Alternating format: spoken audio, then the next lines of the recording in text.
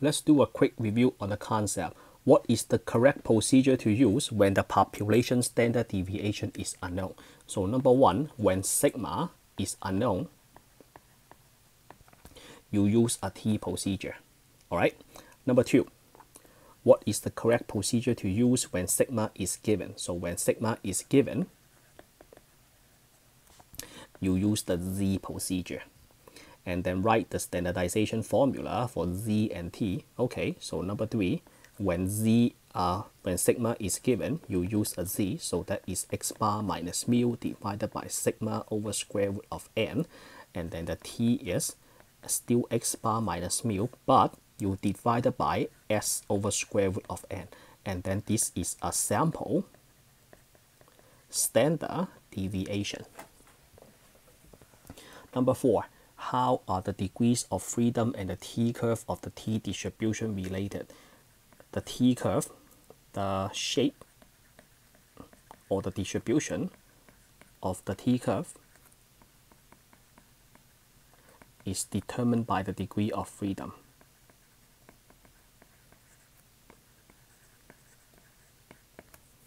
If the degree of freedom is large enough, the shape of the t-curve is very similar to the z-curve. Number five, when the sample size is large, the sample size is at least 30, for example, how's the graph of the t related to the graph of z? So number five, when n is close to at least 30, so greater than or equal to 30, so the t-curve is very similar to the z-curve.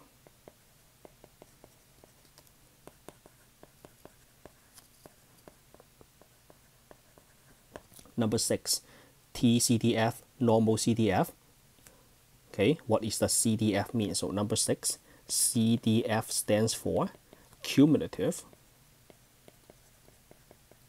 density function. What is cumulative density function means? Cumulative density function means I want to find the area under the curve from one cut to another cut.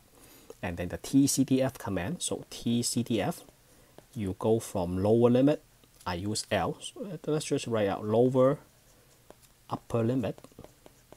We don't need to worry about the mean and the standard deviation because the degree of freedom determines the shape. So the degree of freedom is equal to n minus 1. Compared to normal CDF, we do need to know the mean and standard deviation. So we have lower limit, upper limit, and then you have to tell me the mean and the standard deviation, because in a z-curve, the normal distribution, the mu determines the center, the standard deviation determines the shape, the spread, the distribution. Number seven, write the calculator command. Before we get into that, what is the result represent? These two results, this one and that one right here, they represent probability. Write the calculator of command of the inverse t distribution. So number seven, that is inverse t, and then you put an area and then a degree of freedom. The result is a t value corresponds to the area right here. So you have a t curve, you cut a piece of area right here. You have to tell me what the t corresponding t value is. So that's the concept check problem. Let's move on to an application problem so I can bring everything together. So we have an application problem. A job review website reports that the average income of quality assurance engineer with 10 to 20 years of experience is $85,000. The population standard deviation is unknown. So this is something that we have to underline. The income follows normal distribution. Answer the following questions. All right, so let's write down what is given. So they said that the mean is equals to $85,000, and then sigma is unknown. When sigma is unknown, the whole problem is a t procedure. So A is, we have the sample size equals to 17 and the sample standard deviation is 8,000. Calculate the probability that the income is at least 86,000. So probability that the income, the average income, which is X bar, at least greater than or equal to $86,000. So first, you standardize the $86,000. So since we use sample standard deviation, then this is a T, right? So greater than or equal to 86,000 minus the mu divided by, still remember what the formula is, so that is T equals to X bar minus mu over S divided by square root of N. So divided by 8,000 over the square root of 17. We are going to do this in our calculator. We do this in one step. So we open a parenthesis, 86,000 minus 85,000, close parenthesis, divided by 8,000 over the square root of 17. So that is 0.515. I like to keep 3 decimal places for the T. And then you draw a graph for me. So the graph is 0 in the middle, 0.515, that is a positive. And then you have a greater than or equal to, so that is the area that we are looking for. So you go ahead and then you hit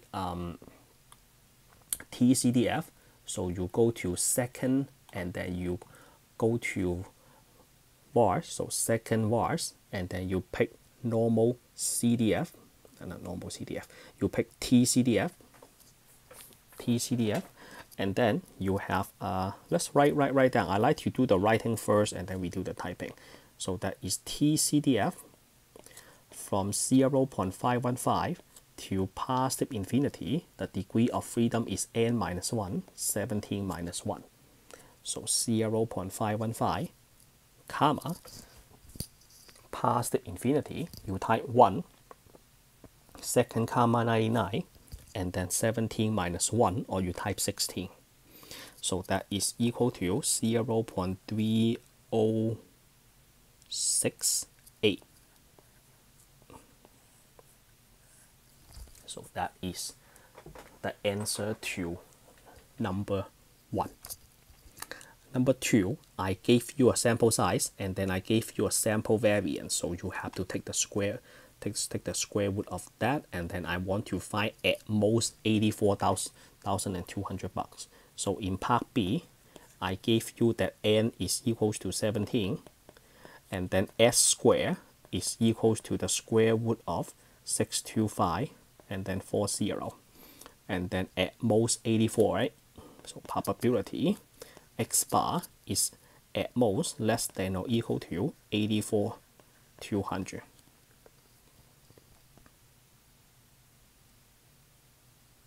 Okay, let's standardize. So we have probability T less than or equal to, we take X minus mu, right? So 84,200 and then minus 85 divided by S, which we have to take the square root because that equals to S, right? I will just take the square root. I will let the calculator do that for me. Divided by the square root of n, which is 17, right? Nope, it's 20. So that is a 20, and this is a 20. And then we have to find out what that equals to. So T less than or equal to, okay, 842,000 minus 85,000, close parenthesis, divided by open parenthesis, a square root divided by another square root, so you can do square root of 625,000, and then click the right arrow to exit the square root, divided by the square root of 20. So again, click the right arrow to get out of the square root, and then you enter. So that is negative 4.525. So the area must be pretty small, because negative 4.5 is almost all the way on the right, on the left side. So we have a 0, negative 4.525, and then this is the area. So we have a TCDF from negative infinity to negative 4.2 this wrong again. 525, and then my degree of freedom is 20 minus 1. So you go to second vars, TCDF, okay, and then negative infinity, so negative 1, not minus 1, negative, the key between the comma and enter.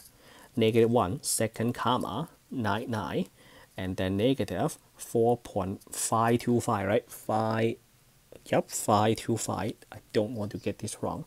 And then 20 minus 1, or you type 19.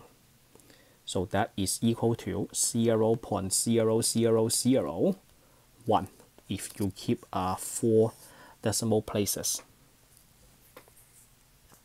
So that is for part B.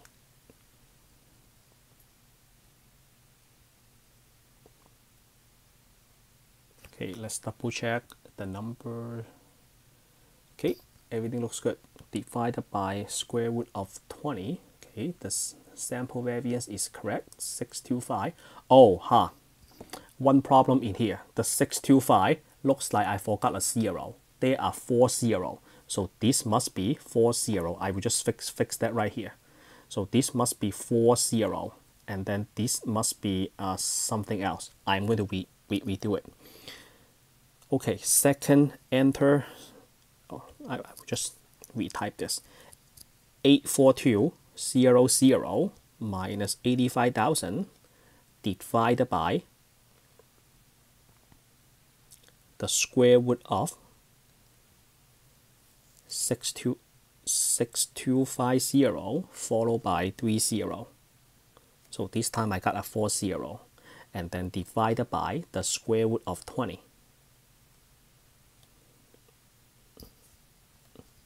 Okay, negative 1.431. So this is negative 1.431. This time I got this right? Okay, 1.431. So it's right here, 1.431. Let's erase that. And then this is my area. And then I'll do the second vars, TCDF, negative infinity to negative 1.431, and then 19. So that is 0.0843. All right, so that is part B.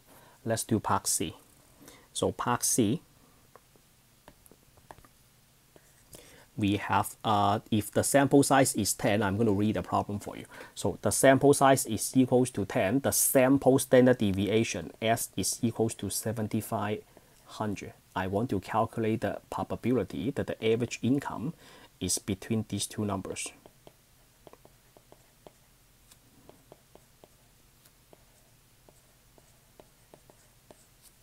The equal or not equal is not important, right? Because we are doing continuous random variable. So first we standardize both, and we need more space, so we are going to move this away.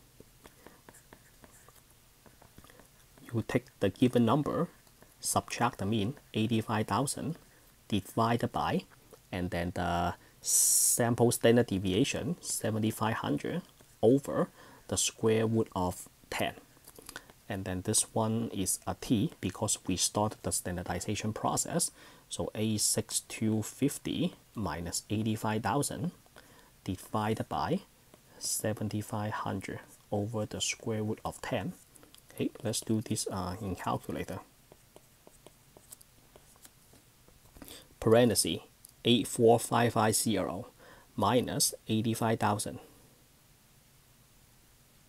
and then divided by A6250. Actually, that is not right. I'll just rewrite it. 7,500 over the square root of 10. Okay, double check.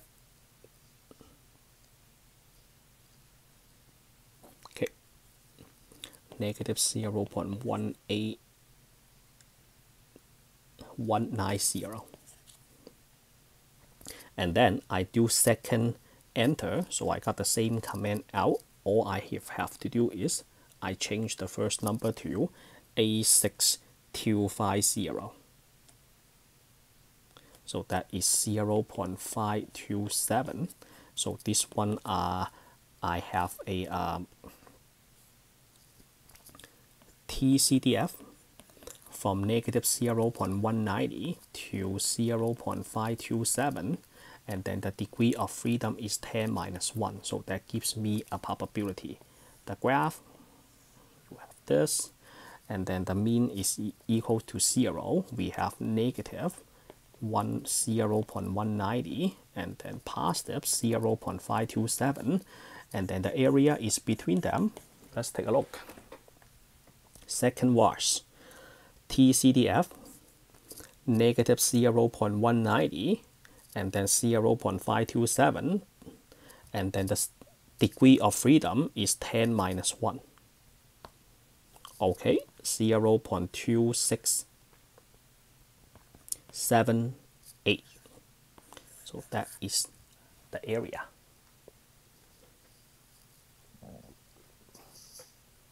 In the next 3 subproblems, we are going to do inverse t distribution. So let's take a look at the problem. So assume the population mean is 85,000. So let's switch colors for this. So this is equals to 85,000, and then the sample standard deviation is 6,000. So of course we are working on the t procedure, and then the sample size is equals to 25. What is the maximum income of the 30.8 percentile? So I didn't use the word top 10%, 30.8 percentile. So that must be the 30.8% on the left, right? So we draw a graph, and then we cut 30.8% on the left. So this is 0.308, and then this is my corresponding t.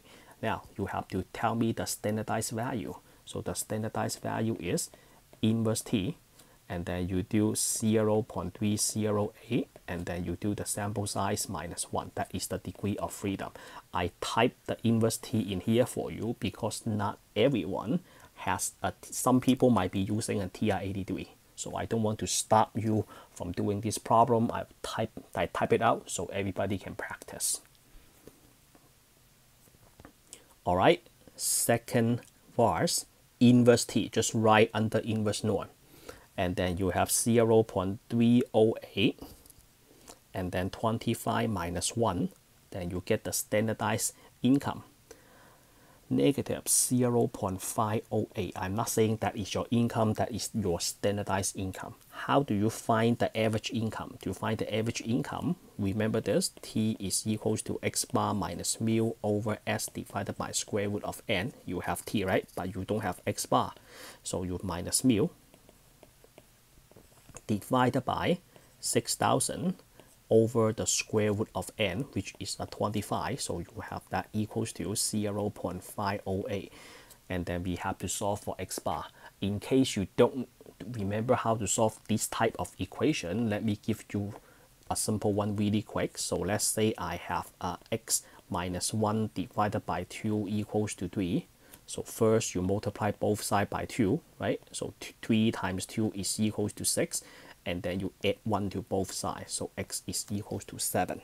So that's how you solve it. So back to the more complicated problem. So you have this x bar minus 85,000 equals to negative 0.508 times the denominator, which is a fraction.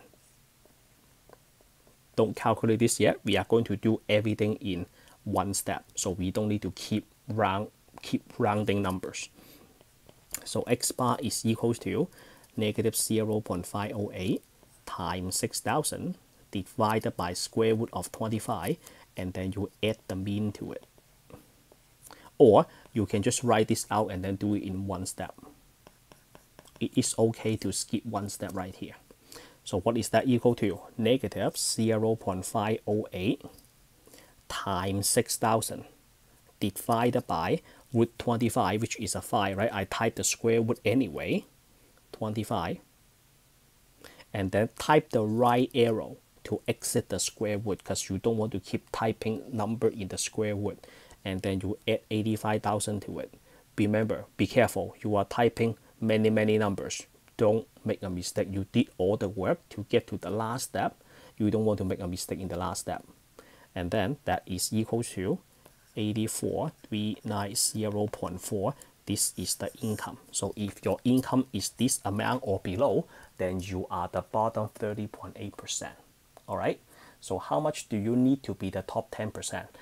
And also, again, I gave you the inverse T so everybody can practice, even though you don't have a TI-84. So in part E, top 10, this is how we do top 10.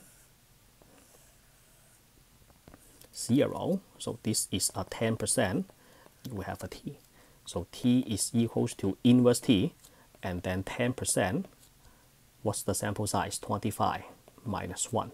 So that is second was inverse T, 10, and then comma 24.